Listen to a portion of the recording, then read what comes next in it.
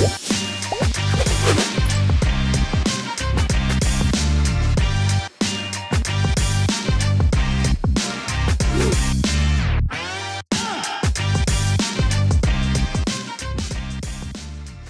and welcome to Connect, the weekly podcast for the California MBA, featuring one-on-one interviews with movers and shakers in the mortgage industry. I'm Susan Milazzo, CEO of the California MBA, and I'm very happy that you could join us today.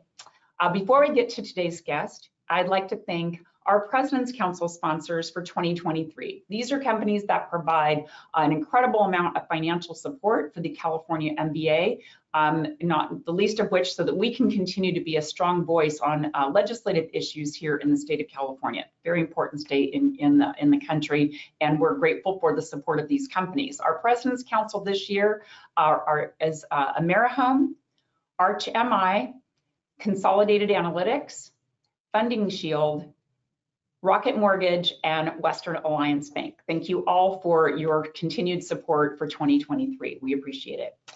And with that, I'd like to turn to today's guest. I am very pleased to be welcoming Mark Ulmer, EVP of Lending Operations at Freedom Mortgage. Mark, welcome. Thank you, Susan. Great to see you again. Yeah, we have worked together on some legislative issues in the past, so it's always nice to have you. It's very nice to welcome you on to Connect. But I do like to get started with people sharing how they got into the mortgage business. So tell us how you started out. Well, probably like most. And what I mean by that is that there's not many kids these days who are saying, I want to be a mortgage banker when I grow up. Right. You know, I guess unless your parents own a mortgage company or something, something like that. But I'll tell you how much I was unaware. I remember being in high school, grew up in San Bernardino, California, and it was a summer day. I was at our church. We were out in the parking lot. We had a basket out there. We were playing basketball. We were tired, sat down, and I looked across the street. There was a strip center, and there was this place that I had seen over the years. It's called Countrywide Funding. And I looked up there, and on the guys with me, I just said, hey, do you know what this means? And he goes, what? He says, I said, well, it says FHA, VA, and COMD. What is that supposed to mean? Of course, later I found out that's FHA, VA, and conventional. All right. So, I mean, growing up, you didn't hear about home lending mortgages or any of that kind of stuff. You live someplace and your parents figured it out. And so, as it turns out, went to college, got out of college, no idea what I wanted to do. I got into sales, but a good buddy of mine from when we were kids was working at the Savings and Loan, Santa Fe Federal Savings in San Bernardino. It was like the biggest S&L, and he was a loan rep, and he was making what I thought was tremendous money. And I knew he wasn't brilliant, okay? And so it's like, that sounds bad, but it's like, gosh, what's this guy doing? Is this legal and stuff? And so he says, you got to come over here and interview, So I went there one time and I didn't get hired. I went back a second time and they said, look, we're going to pay you a draw of $750 a month, straight commission. You owe it back at the end of the month if you haven't earned that much in commission. And at the end of 3 months, if you haven't made at least $3,000, we're going to fire you. And I just said, bring it on. I said, I'm very interested in seeing what's going on. And what I didn't know at the time, because I knew nothing about this business, we were at 11 5/8 and 1.5 points. That was the pricing at the time, rates at the time. I think conforming was about $93,750 or something. And by December, it was almost 18%. But I had like my biggest month in December because I really love the business. I love the analytical part, the working with customer part. It was harder to find customers, but guess what? There's always opportunities in every market. Sometimes you just have to work really hard to find them. And everybody else was quitting because like nobody will get these loans, but actually there were loans out there that people did want still. And so that's how I got in the business. That's a great story. What is FHA? that's a good one. Well, right. Seriously, I really did. That's a true story. That's a true story. So you make a good comment. There is opportunity in every market. I truly believe that as well. What are you and Freedom most focused on in today's market? Well, some things change, some things don't change. And I think, first of all, we service almost 2 million customers now, almost 2 million loans. And we are a market leader, have been a market leader in retaining our customers. So number one focus is continue to look out for those customers that have joined us. And that customer base and our servicing portfolio has, I think it's increased, 10 times since I've been there, the last 7 years. So huge growth. But the big part is, how well are we going to service them? And then at the same time, we got to look out for them. So what are the opportunities for them? Because we want them to stay with us. If they're going to have a mortgage, we want them to stay with Freedom. And so second thing is probably really continuing to enhance our technology, our self-serve capability, mobile apps, all those kinds of things. And here's the thing we know. We're not market makers.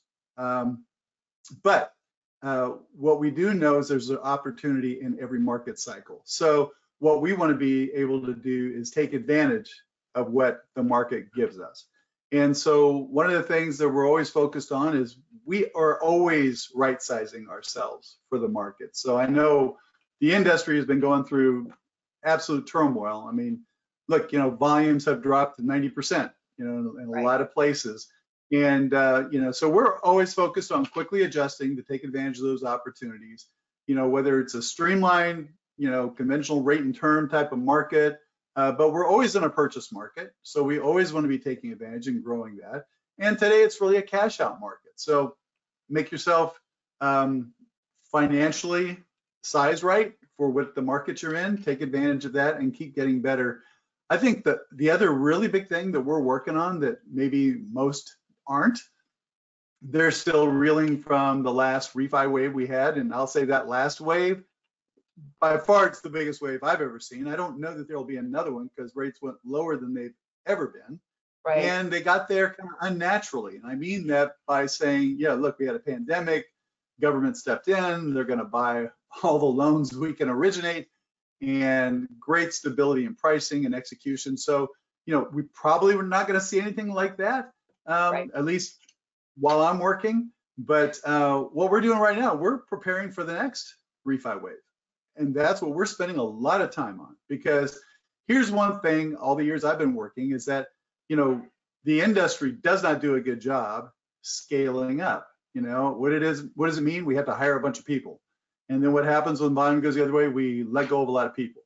Yeah. And a lot of people get into this business when, astronomical salaries are being paid and get them in there, but then the flip side happens and it's brutal. So what we're doing, if I just back up a few years, the last time we had before this last, refi wave that we hit was about 2016, call it that, 15, 16. From that point to 2020, 21, we were able to improve our productivity fourfold. Okay, so if I could do 10, I could now do 40, and we're working I want another fourfold or quadruple productivity gain. And that's really through the technology we continue to develop, our process improvements, are really focusing on our customers, and then just people readiness, and all those things. So we're spending a good amount of our time. A lot of, I guess personally, more of my time is being spent on making sure that next time we're even better prepared, because our customers, they need it and they deserve it. And if they don't, they're going someplace else. And that totally defeats the business model. Yeah, focused on creating those customers for life, right? This is a good, it's a good focus right now in today's market. Yeah, we're still like in football playoffs right now. And the way we look at it is that we got to have a playbook that we're ready to call the play. Everybody knows what they're going to do and go execute. And so that's what we're spending a lot of time on. Yeah, perfect. Thank you. And so Freedom's, of course, recognized as one of the top mortgage lenders in the country, for sure. But the company also does some incredible philanthropic work. Can you talk with us a little bit about what the company does in that area? Yeah, I appreciate you asking that question, because it is something that I think it's great to be with a company that is thinking about that. And that goes back to our owner, Stan Middleman. He founded the company, CEO of the company. There's no other company probably our size where you've still got the founder and he still owns the company. Everybody else has gone public or what have you. And so really we have been holding really 4 major philanthropic campaigns where we really look for employee engagement, and we have a group, or really an arm inside of our company called Team Freedom Cares. Okay, and so I'll just hit the 4 that we've done and continue to do. Not in particular order. The first thing is, we are and have been, at least the last few years, the #1 VA lender in the country, and we are the #1 FHA lender here for a bit. And so we do a couple of things really focused on VA and really USO, so our veterans and our service people.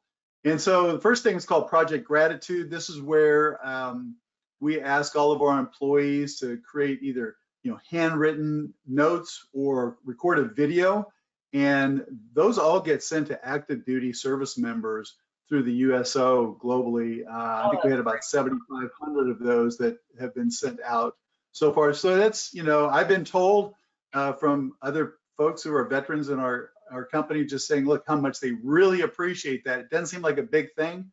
It's actually a very big deal, so that's something we do. Hey, look, that didn't take money, right? That just takes a little bit of time and some thoughtfulness. Yeah, some time and effort, yeah. Yeah, another thing that we do is something called Rucksacks to Backpacks. And this is a collection drive and an online fundraiser where we help provide, we've helped provide like over 26,000 backpacks. So think about kids going to school, they want a backpack, so we buy backpacks. And then we had over 68,000 school supplies to fill in those backpacks. And once again, we work that back through the USO.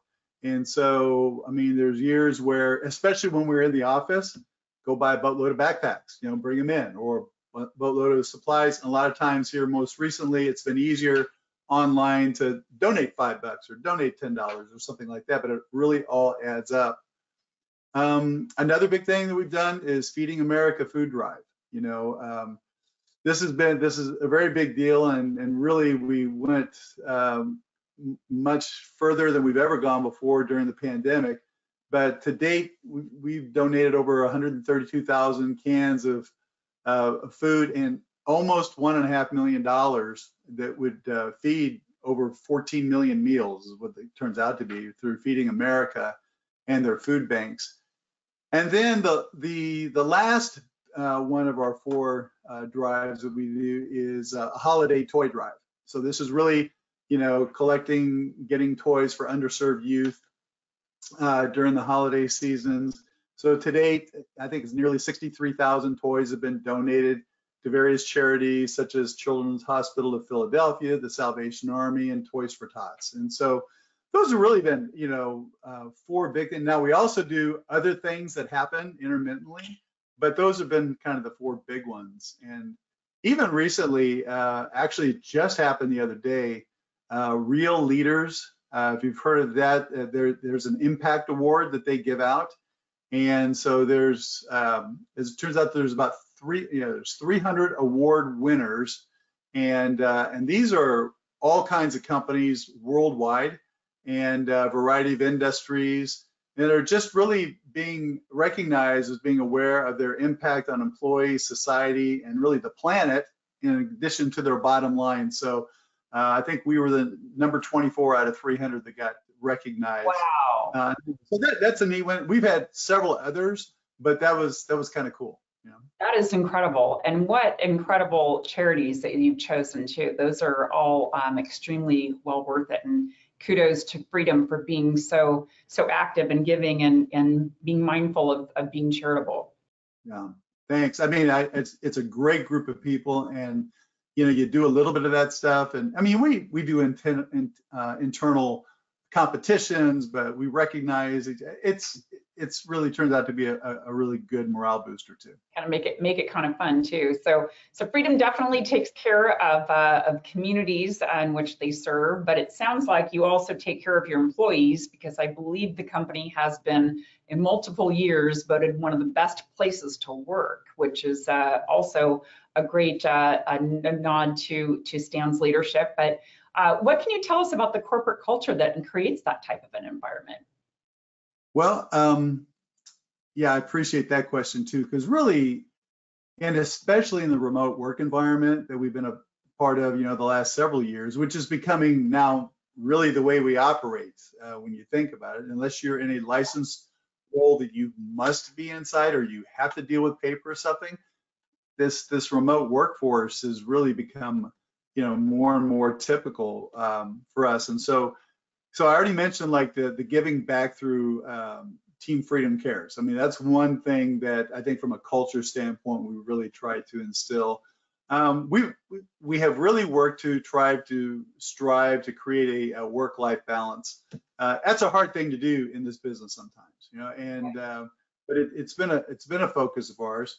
I would say have really done a lot, and I've really tried from a leadership standpoint to ensure that we have consistent and transparent communication. And that starts kind of with Stan on messages that go out, and how we've used Zoom calls and how we've created town halls and one-on-one sessions and stuff.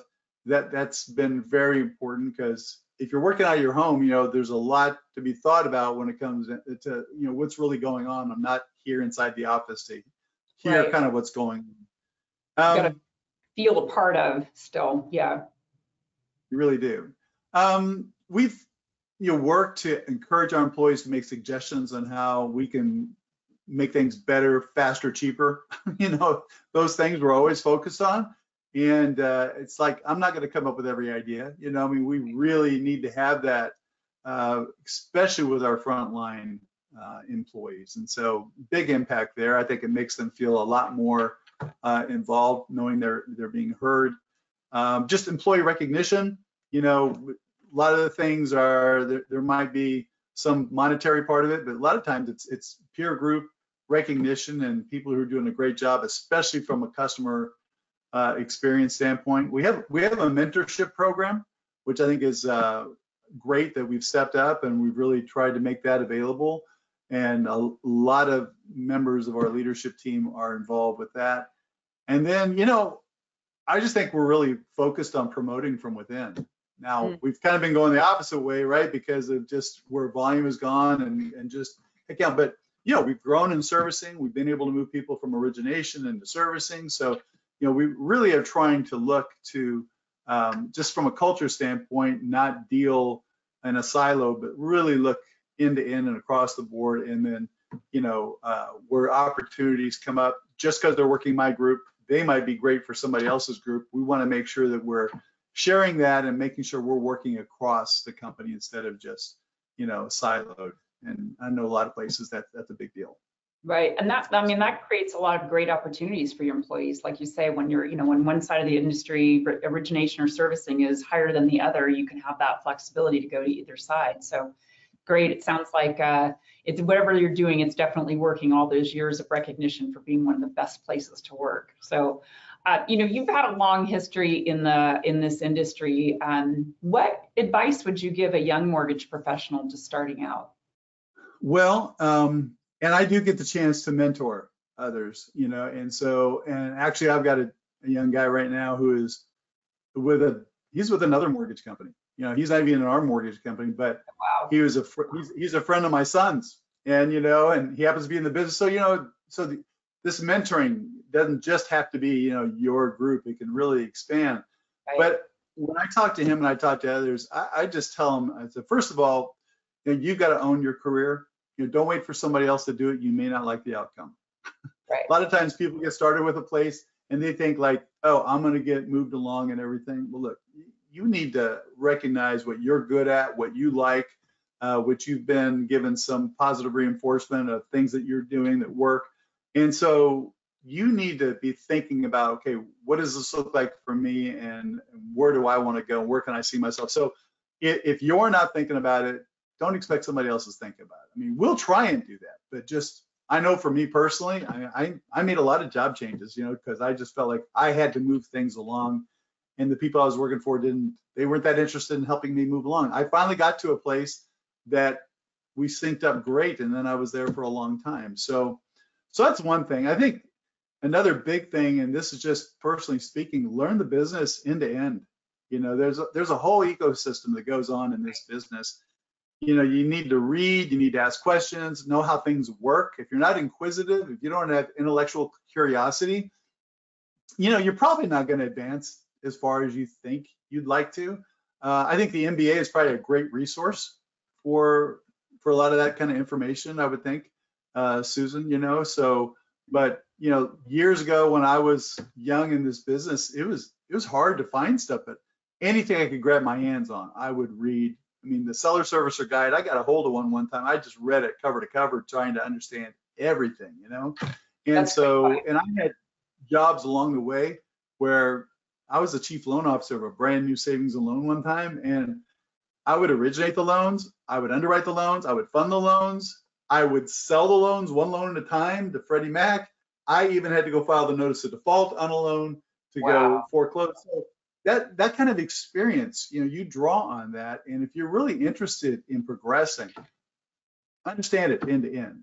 No, I think that's great advice. And I think that sometimes, a lot of times when I talk with some of our lenders, they get very, their employees tend to get really kind of focused on just the thing that they do, but they don't understand, like, how does compliance work with that, and how does underwriting? You can't do that, originator, because there is an underwriting reason or compliance reason that, that's not the direction we need to go. So I think that's great advice.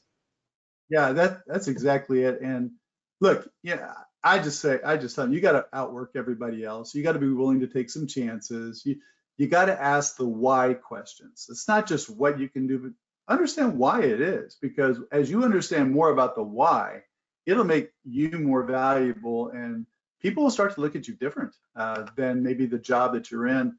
And I'll just also say, go get yourself a good mentor or multiple mentors. I've had people along the way that have really been beneficial, and you go through different seasons in your life where your mentor needs to be a little bit different, and sometimes people I'm mentoring wind up mentoring me back.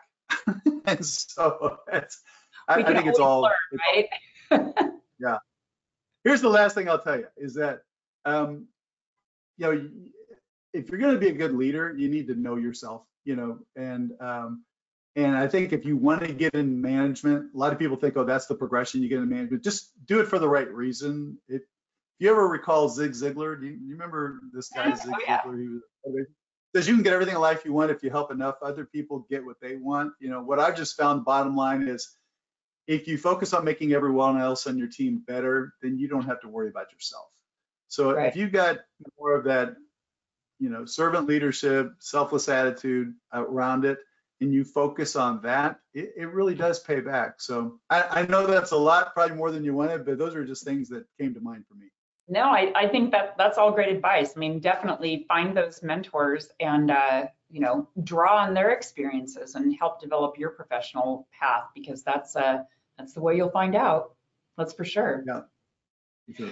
Well, you've always been a big supporter of the California MBA, Mark, and I'm very grateful for that. But can you share with our listeners why you support the California MBA? Well, it's kind of simple. California is the largest mortgage market in the country. Has been, probably will be. We make the biggest loan amounts, and you just look at the size of the state. So the legislative policy coming out of Sacramento, it's critical for the industry, and we need a coalition to support, to look out for our interests as well as the interests of borrowers. And I just really think that a lot of times politicians, they think they're doing something positive for their constituents without knowing it could actually harm them. I mean, if you're familiar with when New York foreclosure law just got popped here at the beginning of the year, this governor signed it in, and I'm sure they think this is great for our citizens here and everybody who lives in the state. But in fact, it's going to take away competition. It's going to hurt them. And so I just think the CMBA is our voice. We all can't be in Sacramento. You and all the work you've done, your team, you just play a vital role in helping us formulate policies and laws to govern the state. And so, and then you guys also, along with us, we work with the MBA and all the members to influence, federal legislation and the various mortgage investors and regulators. So I just think, that's why, it's a big ecosystem, and there's a lot of participants. And there's huge impact that happens that actually the MBA is just on the forefront, and they're the ones that really help us get things done that are really good for the industry. So that's why the support is there. Well, thank you. We appreciate that. Advocacy is definitely the cornerstone of our association. And Mark, thank you for being on Connect today. It's been great to have you. Thanks, Susan. Been great talking to you, and wish you well this year. And thanks to all of you for joining us on today's episode of Connect. To access any of our episodes, you can follow us on our YouTube channel. We're also available on SoundCloud, Apple Podcast, and Spotify. That's it for this week on Connect, and we'll see you next time.